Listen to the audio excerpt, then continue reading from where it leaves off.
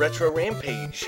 Today we're going to be playing Air Fortress on the NES. It's a HAL Laboratories game, as you can see. So before they made Smash Brothers and shit. And other Kirby endeavors. And other Kirby endeavors. Evidence of planet farm animal. Lived in peace since the establishment of spacing and formatting and typing of the start. The spacing is just completely random. Yeah, somebody got pretty tab happy there. The Federation of Intergalactic Powers organized the defense forces. Big Federation forces were no match for the superior defenses of the air mattress. The mattress totally destroyed all of the Federation forces. Oh look, his name's Hal Bailman, that's cute. Hal. Hey, destroy Hal. the fortress and save farm animal. Alright. There you are. Now, it does have a fucking password system. Nightmarish, just as you could expect from an early NES game. 97 characters long. I'd rather just play through the whole game again. But the basic premise of the game is it's actually like a two-part kind of game. You fly, it's like a shoot-'em-up style. You're some weird guy in a onesie riding on top of a raft. Of like a, yeah, it's like a dust devil or something. Yeah, an Oric. And then when you get inside the fortress, it actually goes to like a run-and-gun style platformer. It's like, yeah, it's like a Metroidvania platformer. Like the first couple fortresses are fairly linear, but later on they get pretty fucking involved. And if you forget where you're at, you can like find the core to the fortress, destroy it, and then die because you didn't get out in time. So it does get pretty intense. Now, I had this game as a kid, and I always loved it. My dad can whoop this game's ass hardcore. Like, he's better at it than I am. He actually got all the way through, beat all the 8 fortresses, and then, in classic gaming style, it said, congratulations, but you missed one core, so now all 8 fortresses are reactivating. Try again. That's bullshit. How did you miss a core? Or just so... It's like, oh, try again on hard mode. Yeah, I got your hard mode right here. Now, as you can see, I'm collecting the E's and my energy goes up, and the B's are bombs. You can't use the bombs in this mode, but you can use them in the indoor mode. They're, like, extra powerful. You need them because they can take out, like, the core and the mini cores as well pretty quickly, and, you know, any tough enemies you may run into. Oh, you can't use the bombs. That's why you were double tapping. I'm not crazy, we're double tapping. Yeah, I do a flutter finger technique on this part to shoot faster without murking my thumb. Yeah, now I get to go into the 8th grade gray locker. The Kanye elevator. Yeah, the shutter. We're now entering the air mattress. Now this is where it gets like to a Metroid style. Like there's some open exploration and stuff. Now if you notice, when you're in here, everything takes energy. Like flying, walking, and shooting all take energy, but it regenerates when you stop moving. When you get hit, your maximum energy gets knocked down to like 680 or something. So what you're actually doing is you have like a max energy bar. Yeah. Fucking flowbots or vacuums. Fucking Rosie's cousins. Yeah. Here come the screws. Corkscrews. Ride. I will say your character is very lame looking. Well, you gotta remember, this game came out in '87. Yeah, I'm just teasing. He has his little booties. He has a small bulge if you look at him from the side. And he's yeah, like, he's got like a hose over his shoulder. He does seem to be fairly aroused. The he's hose is some heat in the Air Fortress. It's his weapon / jetpack. It's actually a part of the ship that you fly, and he brings it with him, and that's why he can shoot and fly when you're inside. And then also, if you notice, when you shoot, like that knocks you back and stuff. So like the inertia and shit is actually pretty interesting. Butterfree. Yeah, here comes Butterfree. I think there's like 2 or 3 of them in this area. Yep, there's another one. There's moths in the Air Fortress. Pretty innovative little title for its time. Considering back some of the crazier ideas for the NES didn't really hit till the late '80s. For this, this is '87. So I mean, this was pretty damn early on in the NES lifestyle. So this game's relatively unknown. I mean, I don't know too many people that know I don't know too many people that know it either. But I mean, like, since I had it growing up, like thinking about it, it's like the core's more common wasted. to me. Lights out. Yeah, once you destroy the core, the lights in the fortress shut off, and you actually have a time limit to get to your ship. Now, this one kind of holds your hand. Yeah, since this is the first Air Fortress, it's right here. But I'll wait a little bit just so you can see. The creepy music starts, and then the screen starts to shake because the whole fortress is about to explode, and you have to get out in time. So in some of the later fortresses, if you forget where the ship is, or you get right to the core first and don't find where the ship is, you can actually run out of time after technically beating the level, and it then explodes. You're going down with the Air Fortress. Yeah, so it can get stressful. You know, you Pepto-Bismol. And now you have your little escape sequence. He looks like the sub-sea from Star Tropics. Alright, second air mattress coming in. Queen size. We went to the twin to the full. And now we go to a different side-scrolling section. Now, since it's early on, the side-scrolling section is pretty similar to the first one, but they have some other areas with like some different terrain designs and some different colors and everything.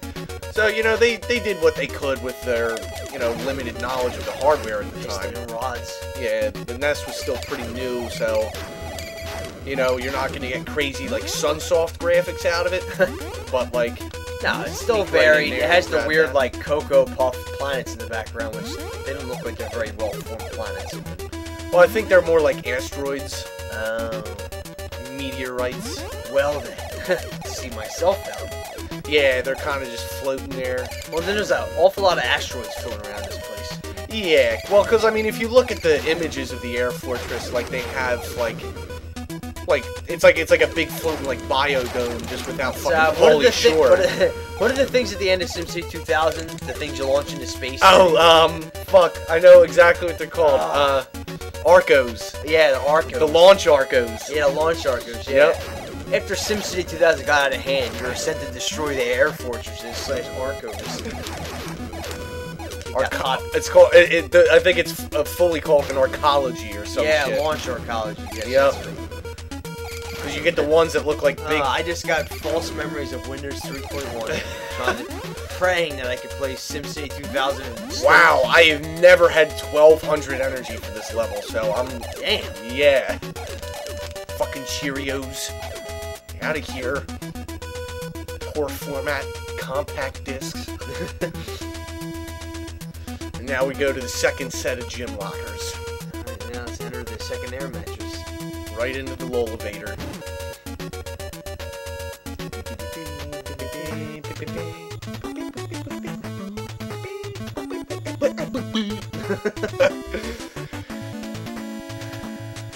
Let's see what troubles bring us here. Oh yeah, you know trouble's a brewing. I mean, like, the tiles are fairly simple, but effective, you know? Like, so you can see, like, they've got, like, some shading and stuff in there. Yeah, at least you know where to go. Like, they don't, you know, some games, they either try too hard or too little, and yeah, sometimes, sometimes they're too muddled, sometimes they're too plain. This one's, like, a nice blend. Like, again, since it's such an early title, it's kind of refreshing to see that they were kind of willing to, like, you know, do a little bit more compared to what was out. Because, I mean, if you look at Super Mario Brothers, that game is plain as fuck. Simple as shit. Like, it just like, oh yeah, let's just have like a big blue background. We'll put some fucking clouds in there to change it up a little bit. Give them a smiley face or some shit. I don't know. Here's the Gravitrons. Suck you down. Yeah, robot. Back to the Jetsons, you piece of shit. You know, I think this guy's a trophy in Melee. I wonder. I think it is. Hal Bailman? Hal Bailman. I believe he is a trophy. Maybe, if not Melee, then in Brawl. But I'm pretty sure Melee. I stopped collecting trophies by the time I got Brawl. If anyone can confirm whether he's a trophy in either one of the Smash games, please do let us know in the comments, because I would really find that interesting. I'm pretty confident. You know what, and it would make sense. Yeah, it's a fucking HAL game, so. Yeah. You know, that entire game's a cameo. Oh yeah, and like this is where they came from. So, but yeah, you know, this game's a lot of fun. Cheap too. It's like what, $5-10 This is like a $5 game. This isn't gonna hurt you at all. This isn't gonna hurt. And it's a really fun title, man. I mean, this is something that, like, even if you don't write down a password, like, you can pop it in, bust out a couple levels, and have a blast. You know? Because I fire this up every so often. I don't even write down passwords or any of that shit. I just play it, enjoy. And one of these days, I'm gonna sit down and murk this game entirely. I'll get the awkward call on a Sunday, like, afternoon. Oh, man, what's going on? Yeah, right, what's up? USB Air Force. When did you start? Yesterday. All these things. These little hogs that shoot the homing balls. Yeah, the red balls are homing. So you gotta watch out for those bad boys. The bomb nukes them. But you still gotta deal with it. You gotta deal with the homer. Take the elevator. Fun fact, when you're in the elevator behind the blinds, they can't hurt you. So you wait for them to shoot, you come out, and you light them up. That's called pervert status. Just sitting behind the blinds, peeking in on a yoga class.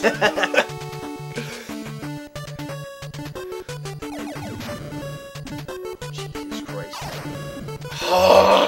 It's alright. I really did have a surplus of health for this level. Still, so I'm not even worried about it. Mini cores. Yeah, those little cores, they're just there to be a pain in the asshole. Now here's where you get a choice of where you want to go. It's where it starts. The left, I believe, takes you to the ship. So I'm just gonna go here and clean out any.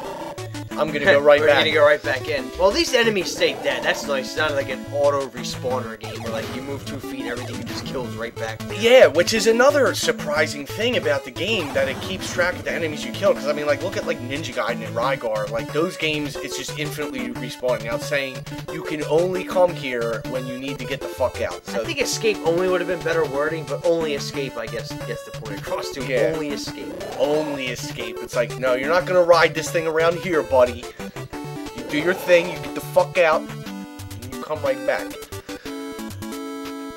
Oh god, no. Oh god, what did I do? But the Doom guy yourself. I just got...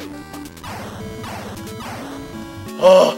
Just wait. Yeah, I Doom Guyed myself. No, I did it again! Impatient prick! I just managed to finagle that somehow. Finagle. Buying all finagles. Piece of shit. Can you murk them things? They take just an inhuman amount of hits. So yeah, and then there's another set of corkscrews. You make your way back home. I mean, the corkscrews are Mario 3 and airships. The misleading ones that no one ever uses. Yeah, because they're worthless. Yeah, by the time you get them moving, you could have beaten the level 7 times. Out of here. Yeah, the trick with those little homing bullets is to try and get at an angle that they're gonna just clip a wall. But I obviously failed there.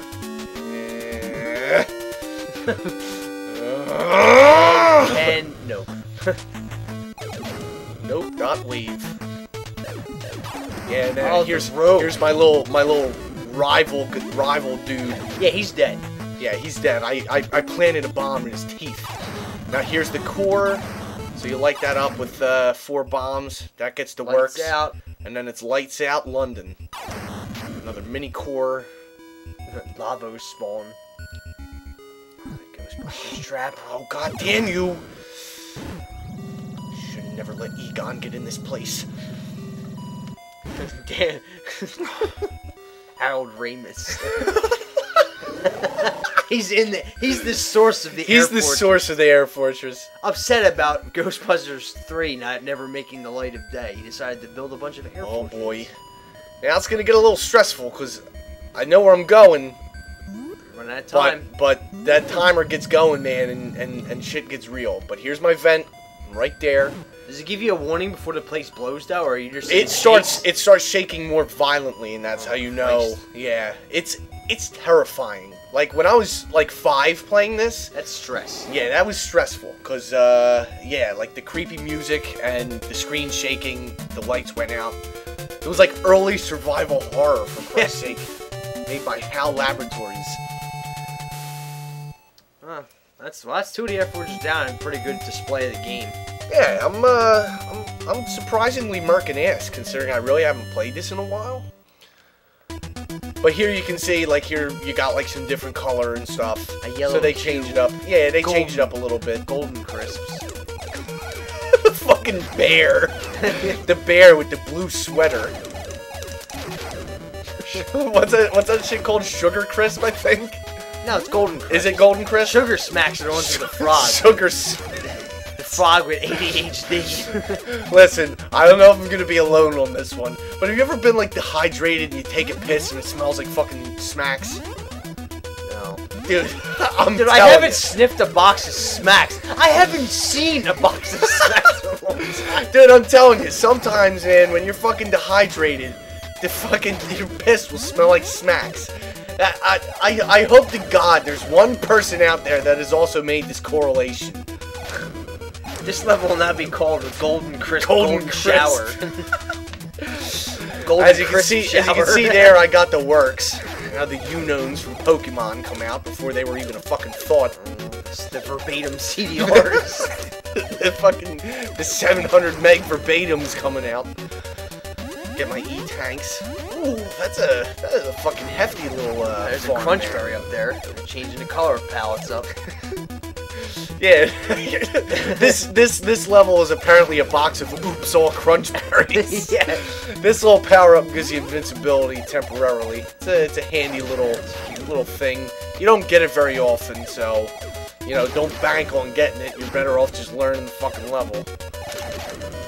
Yeah, and as you can see, enemies evolve and start shooting and shit. But now I'm at locker number 3.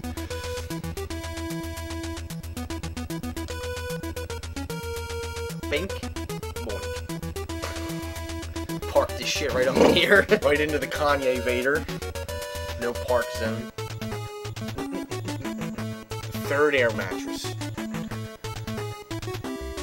Sticking with the golden shower. Yeah. They're coming right out of the gate at you this time. Oh yeah. The learning curve can be a little steep if you don't pick this one up quick. First off, there's a problem. Second, you know, it's not going to forgive you. Yeah, there's a little Jedi training remote floating around there. So, I mean, it's simple graphics, simple gameplay, but they had some really, really cool concepts. Like, the combined genres, like, especially for being so early in the NES lifetime, was really impressive. And, like, even when I was younger, I thought it was cool, because I was like, damn, there's, like, you got a scrolling shooter and a fucking, like, Metroid-style platformer. Definitely worth $5 if you're at a retro store and running out of options. Don't want to pick up some, you know, obscure. If you don't feel like dropping, if you don't feel like dropping like you know, a whole $5 on some shit Madden game, you can pick this up and enjoy yourself instead. Was it TNC Surf Gorilla? What the hell is that? What the hell is that thing with the gorilla on the surfing game? Oh god. Oh shit. It's like TNC something. TNC Skate Shop or some shit. Yeah, Skate and Surf or something. I don't fucking know. Skate and Surf or some shit. I don't know. It's terrible. Get Air Fortress instead. You'll thank me. Going up the fucking ventilation shaft.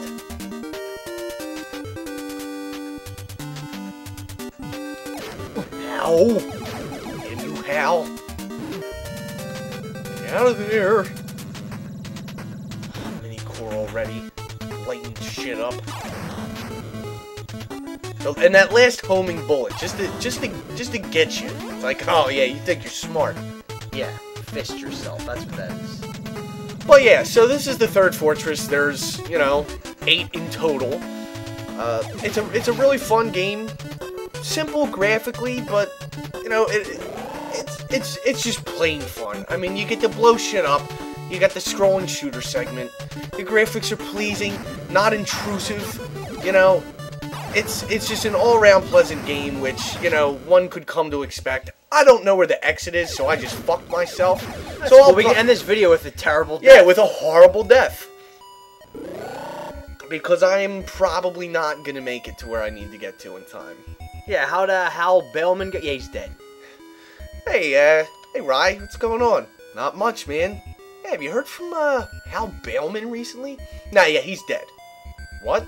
Yeah, he didn't get out of the 3rd Air Fortress in time. He went down with the ship. The 3rd Air Fortress? You know, the one that has the golden crisp, golden shower theme going on? Oh, that one.